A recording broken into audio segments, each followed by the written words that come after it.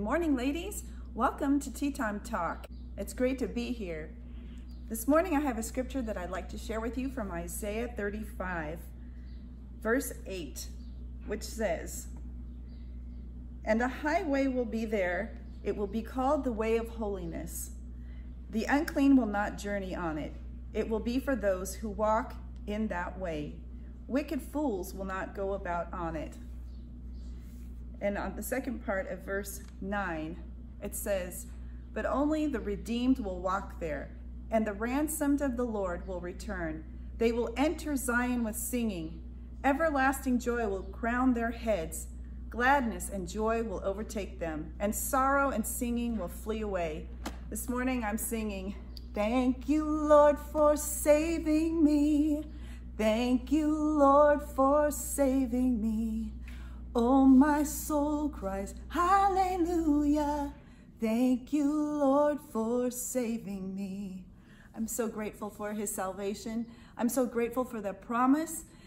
His word keeps me on the straight and narrow. It keeps me from going to the left or to the right.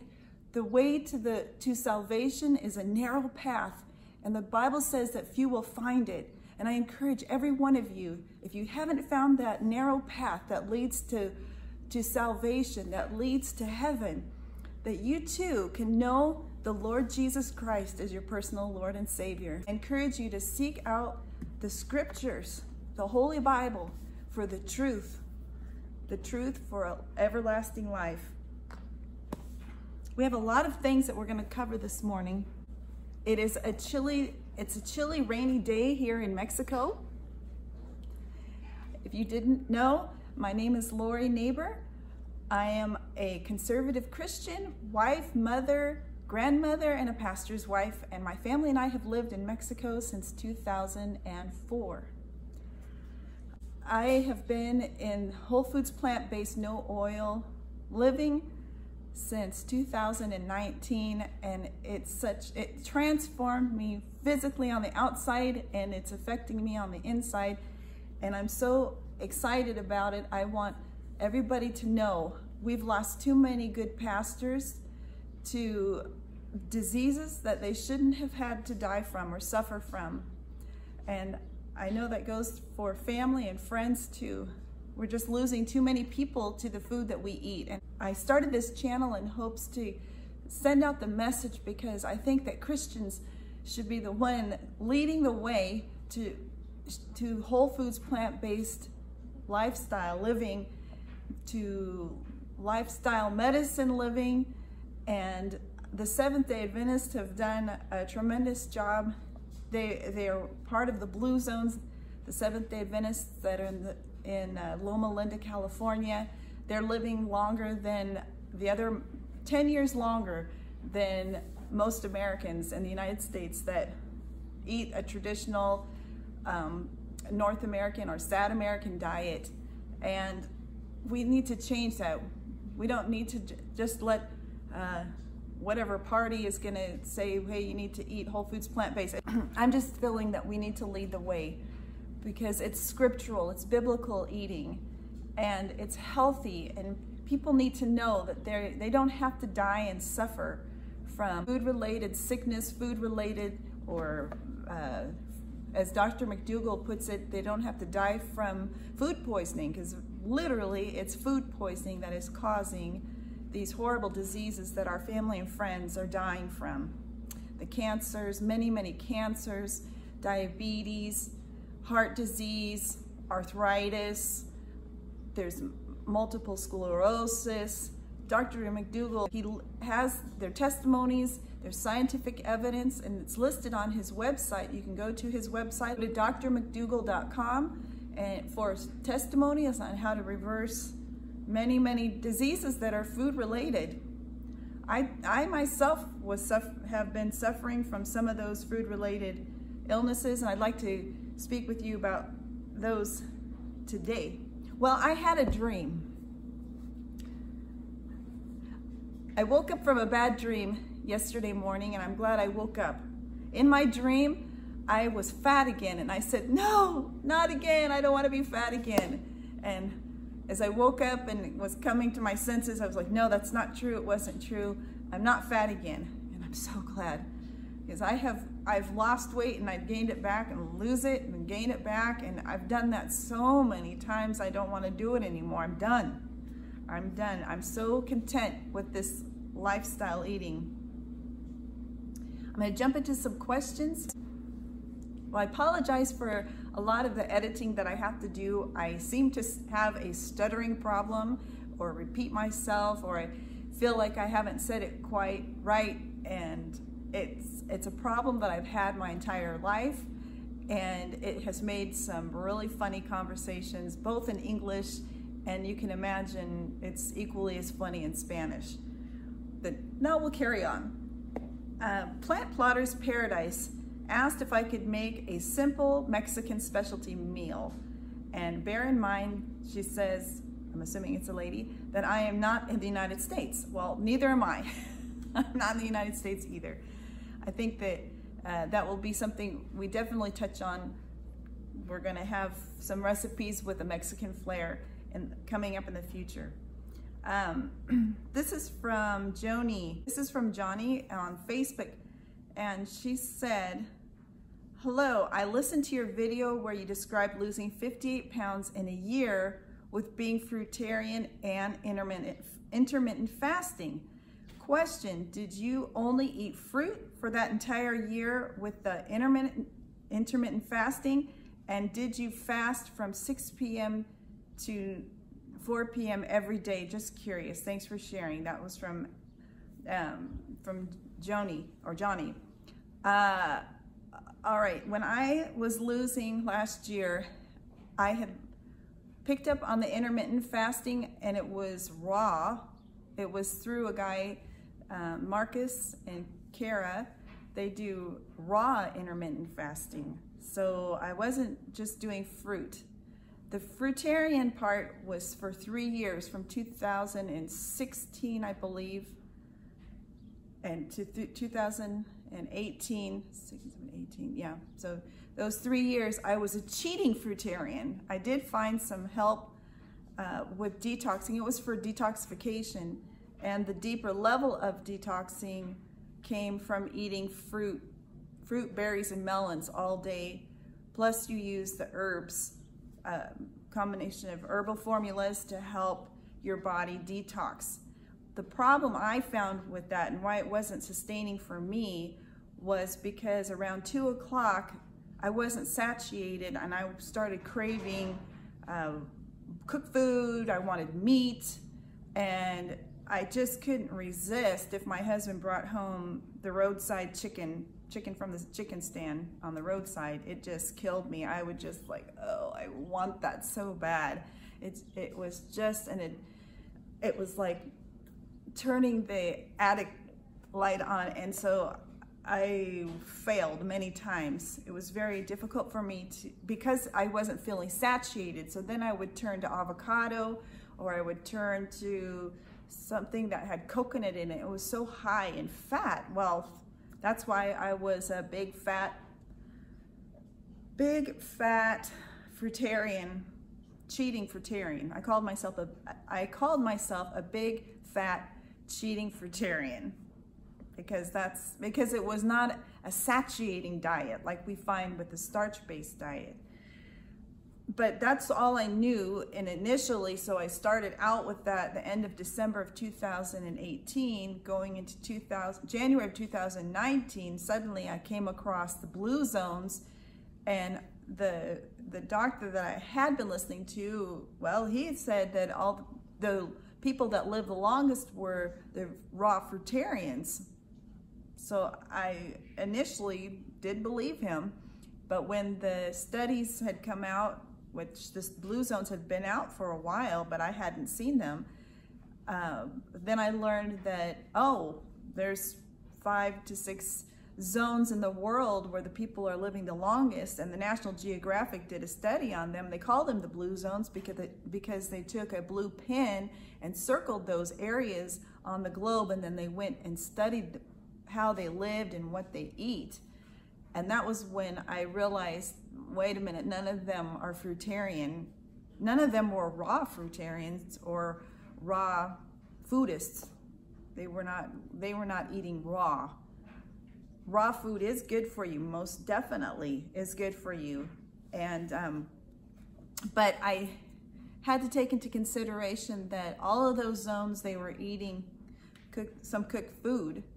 And I know some of those zones eat meat and some of them have oils, but if you look at the quantity and then you can look at their health and how it's been affected by adding more animal and more oil into their diets, they're not living as long, and they are starting to develop coronary heart disease and other types of diseases by adding more of those animal and oils back or into their diets that they didn't have before.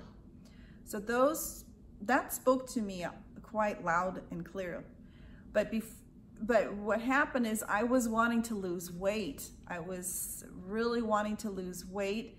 And when I started eating cooked and adding back in legumes and other vegetables, I wasn't losing weight. So I think the month of February, I didn't lose anything. And I was looking for a way of losing weight that would be healthy. And I came across Marcus and Cara, and they eat raw. And then I watched his videos and they were very convincing. And I was looking at them as examples, and they're, you know, my age or older, and they look amazing. So I was taking into consideration what he was saying, and he really encouraged the intermittent fasting and taking it up a step by fasting until 4 o'clock. And he said, stop eating by 6 o'clock, and explained why. So I was then fasting until 4 o'clock, and the weight was falling off. At that time, I was eating raw food. I was just eating raw, and I felt really good. I wasn't hangry. I was eating sufficient food. I was getting the nutrition that I need. That was a big thing, is that I wasn't getting I don't know that I was getting all the right nutrition. I wasn't balanced. I was having trouble with my gut flora. And the other thing is that I was putting seeds on my salad, whereas when I was fruitarian, I wasn't using seeds, not a whole lot. And when I started intermittent fasting, I started putting some seeds on my salad. Well, those seeds produce hormones that our body needs, and I felt really good. And I did that for a few months, and then I wasn't, I was pretty much steadily losing, but I just got turned on to Chef AJ is also very, very thin, and listened to what she had to say. She went to True North up in Santa Rosa, California, where Dr. McDougall's clinic is at. And I started listening to Dr. McDougall, and lo and behold, he has so much research, decades of research, scientific evidence, clinical studies that he did. That was the most convincing. So now I can even go back and listen to Marcus briefly and think, okay, there was a lot of truth in what he was saying, but I don't believe everything that he was saying. I've learned a lot as the process has taken place. I've picked up things from the fruitarian doctor. I picked up things from Marcus. I picked up things from the Blue Zones. Picked up things from Dr. McDougall. But Dr. McDougall has so much history, and he has so many testimonials. People giving testimony of the horrible diseases that they've reversed by eating the McDougall program. And that's the most convincing to me. Abby Lewis says, does your hubby or anyone else in your family eat this way?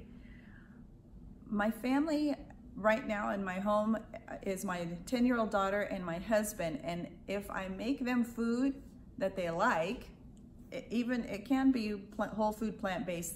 They'll eat it. I don't have them completely 100% on board yet. I'm hoping I will, honey. Sometimes he listens to my videos, so I'm hoping.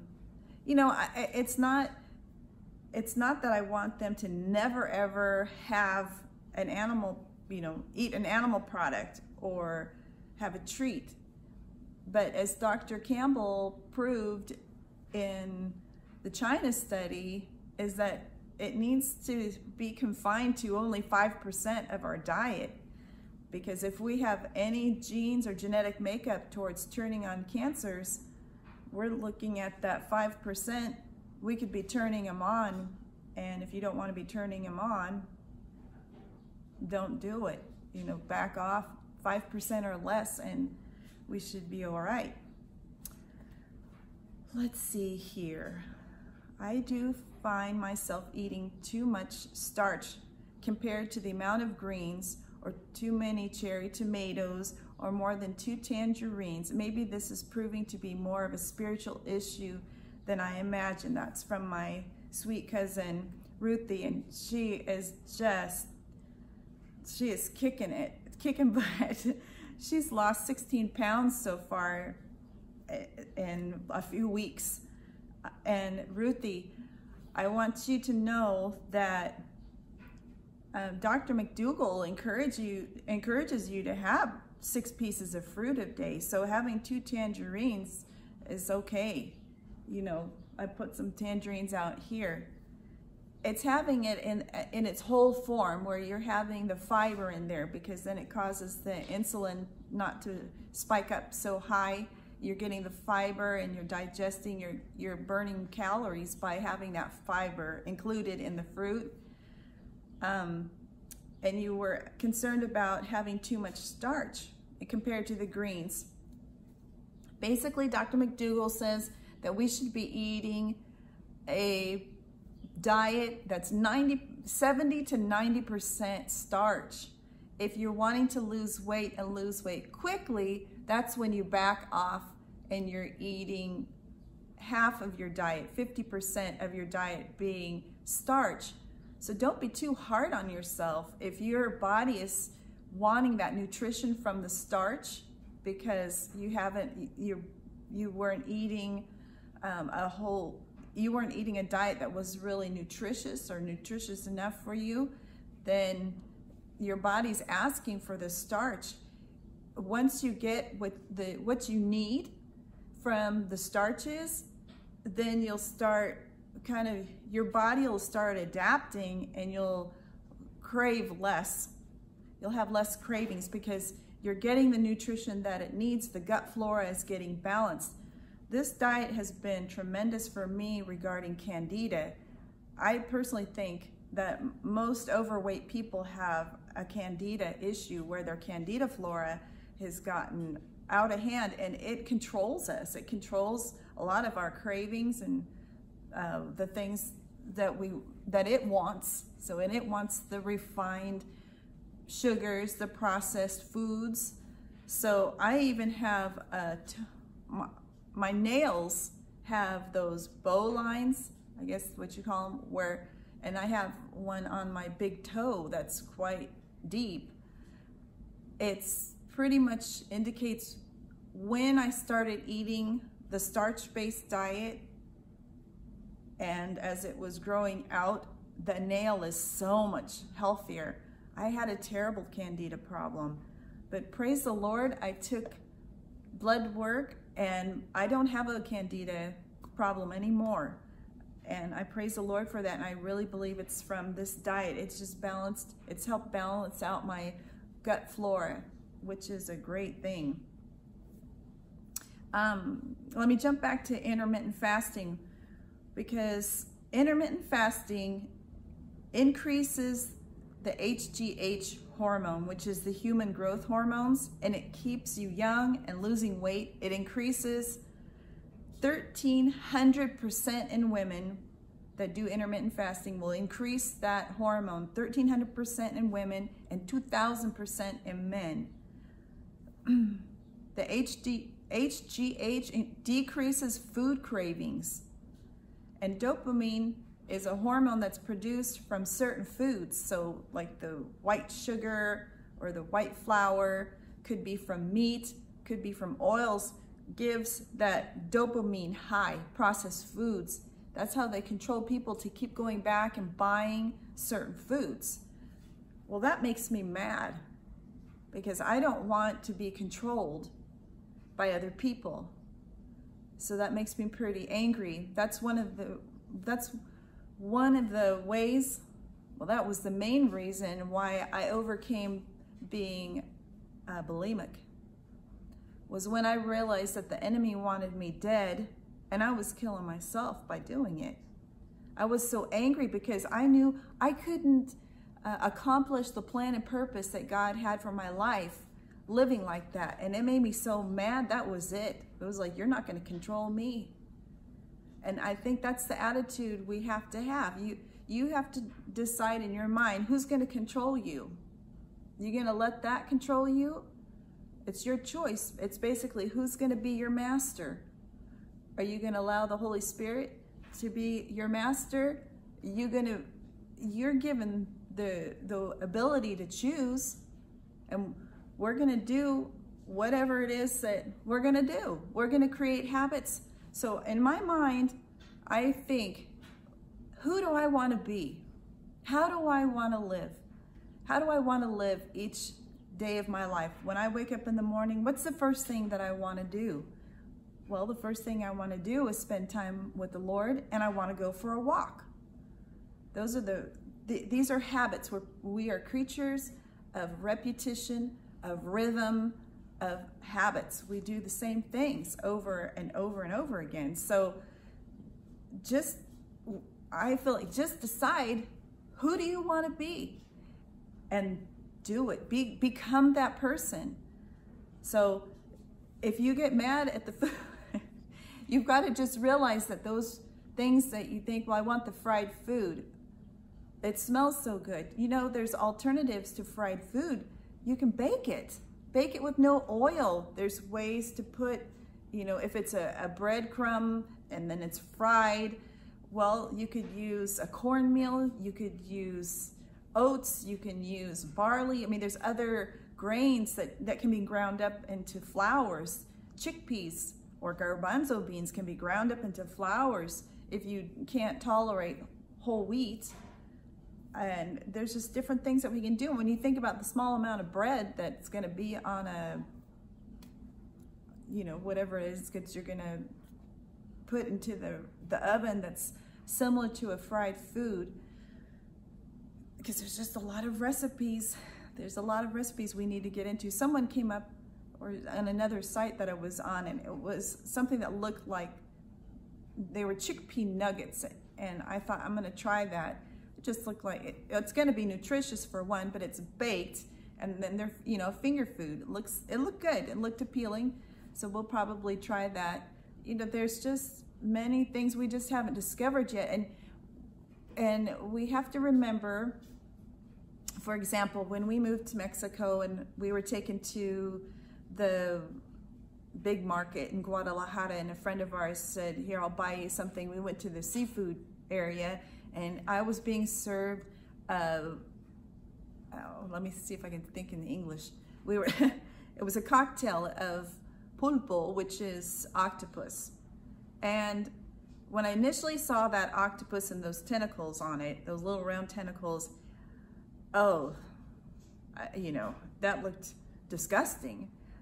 But I quickly told myself, wait a minute, Lori, you weren't raised on octopus, but you were raised eating shrimp. Now, if there were shrimp in there and it looked normal, looked familiar, I wouldn't have had a problem with it. But looking at that octopus looked scary, and I didn't know what it was going to taste like. And then I ended up loving it. Of course, the octopus is really high in cholesterol, so I don't need to have high cholesterol, so I don't eat it. But that doesn't mean I would never eat it, never ever again in my life. No.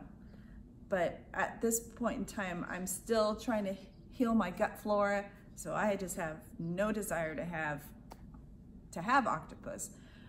But when we try new foods, and I know, Ruthie, you've been excellent as far as an example of just being a trooper. Now, Ruthie, I don't think she'd mind if I say she's in her mid-70s, and she's dropping the weight. She's beating all the young gals in our, in our little group. You know, what a great example you are, Ruthie. I really appreciate you. And, you know, nobody knows you, but except for me and maybe the other family members in our group. But Ruthie cured breast cancer naturally many, many years ago. So I'm just really thrilled that she's doing the McDougall program with us. Let me see here. Let me get on here. We need to, some people are wondering about, you know, losing weight. They're feeling like they're kind of stuck. Stress creates cortisol, and that's the death hormone, which creates fat. So you really need to watch your stress levels and, you know, ask the Lord to help you to calm down, to stay peaceful, to be in that peaceful place where your peace isn't being robbed. And it makes a big difference. If you don't get proper sleep, you're going to gain weight, because a run-down body is a stressed-out body full of cortisol. It really does make a big difference. I mean, I could almost guarantee if I needed to lose a little bit of weight, if I'm done eating by 6 o'clock, I'm laying in bed at 9, resting, and I'm sleeping, and I get a good night's sleep, I'm going to get on the scale in the morning, I'm going to have lost a pound. It just was almost predictable. It was crazy how the weight just fell off when I needed to lose more weight, when I was heavier. When we get closer to our more ideal weight, well, then the weight loss is going to slow down. So it's important to stop eating. This was great advice that I did get from Marcus with a K. He said to stop eating 3 to 4 hours before bed, because 70% of your body's energy goes into digestion. So don't make your body work while you should be resting. And late night snacks are shortening your life and making you fat. Go to bed by 9 or 10 and no later than 11 p.m. And though that right there is still something I struggle with. I was not in bed until 1 o'clock last night. That is not something I normally do, but it does happen on occasion. So I don't know if it's just because my body needs less sleep, or if it's because I took kelp capsules late in the afternoon. Sometimes I sabotage myself by what I do. If my husband comes home in the afternoon and he says, can you make some of that hot chocolate? And then I'm eating or drinking hot chocolate at 4 or 5 in the afternoon, well, of course I'm gonna be awake until midnight. So I mean, I did that to myself. So I have to remember, don't take those kelp capsules in the afternoon. I only take them twice a week for iodine to help support your thyroid. Drink plenty of water. Now the body signals thirst and hunger in the same way, and it doesn't know the difference. So make sure that you're drinking your water. I like to drink my quart of water before I eat. And that was one way that helped with intermittent fasting, was that I was drinking the water and it took the hunger away, and I was able to easily make it until 4 o'clock. And then normally my body and the rhythm that I had been in, boy, 4 o'clock came out. That was my nap time, and I hated that, because all through my 40s at 4 o'clock I wanted to take a nap. It just seemed so ridiculous, the rhythm that I was in. So there's different levels of intermittent fasting. If you're really having trouble losing weight, and I'm kind of talking to my friend Jennifer, I really want to encourage you to try a little bit of intermittent fasting. Try waiting until noon. If you wait until noon to eat anyway, maybe try waiting until 2 o'clock, and then make yourself stop at 6 or 7 o'clock. It really makes a big difference. If you're eating the way that you're supposed to be eating, the way the McDougall program indicates, it does work. And I've heard Dr. Lyle in an interview say, when he's up at True North, he said, when people say, I'm not losing weight, he said, guaranteed, They are sneaking things into the diet program that is not compliant, compromising their progress. So look for any type of fats, extra fats that could be sneaking in nuts, too many nuts. I don't even eat nuts at this point in time. Well, I don't eat nuts if I'm trying to lose. Even a teaspoon of peanut butter can stop my weight loss. One of my favorite restaurants to eat here locally is called Chopsticks, and she makes a great, it's a vegetarian bowl with their noodles, the Oriental noodles, and it's a salad, and it has some lightly fried tofu, which they use no oil when they make it for me. But she has this peanut butter soy sauce. Ugh. And one day, Betty and I figured out how much peanut butter was actually in the amount of sauce that they were serving with that salad. It was a tablespoon. Oh, it's so good. I just want a whole bowl of it. But I'm not going to lose weight if I'm dousing that salad in that delicious peanut butter soy sauce. It is really good. So look for ways that fat is sneaking into your diet. I don't notice that the 2 tablespoons of seeds that I use for seed cycling to balance out my hormones affect my weight loss. And it may in fact help because I'm balancing those hormones. When you think about it, when you've removed all processed foods, you've removed all those estrogens and those other hormones that you don't want. Our body needs some hormones. It needs some help producing hormones. So I'm really low in estrogen. So I need those seeds. I need the flax seed. And I feel better when I have those seeds. So check those out. Gals, if you're wanting to know what kind of food to make, if all else fails, make a soup. I never mentioned that in my videos, but I eat a lot of soup. I love soup. Soup is so easy to make, and I realize that some people aren't big soup eaters, but I'm a really big soup eater. Make a good veggie soup.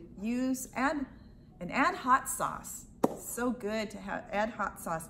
If you can't take the heat from hot sauce, Sandy, then I would be eating a lot of mashed potatoes and that mushroom gravy, that mommy's mushroom gravy. I would be eating a lot of veggie soups. I'd be having a lot of baked potatoes and some marinara sauce that has no spices in it that would bother my stomach. I would be eating a lot of squashes. So hopefully that helps you. You could bake your squash, because up there you have a lot more variety in squashes than I have down here. So this diet does work for Candida growth issues. I think I kind of touched on that. The other thing I wanted to touch on, I think I'm running out of time. I've gone way over today. So I didn't even get to some of my goodies over here, but maybe I did. So you all have a fabulous day, and we will talk next week. We're going to touch about osteoarthritis and neuropathy, some health issues we'll touch on next week. God bless you. Keep serving Him and letting your light shine brightly. The world needs it. Love you. The thing I forgot to mention regarding the hot sauce was to also consider balsamic vinegars. This one is by California Balsamic. It's called Smoked Hickory Balsamic. Look for balsamic vinegars that can flavor your food. Some of you are having trouble finding ways to put sauces or flavor your food. So check out this company. It's highly recommended by the Esselstyns and by Chef AJ. It's called California Balsamic. So look into that. Look into those balsamic vinegars to see if you can't flavor your food. You can also put these small bottles in your purse, and when you eat out, if you get vegetables eating out, could be very helpful. Don't forget to hit that like button and subscribe, please.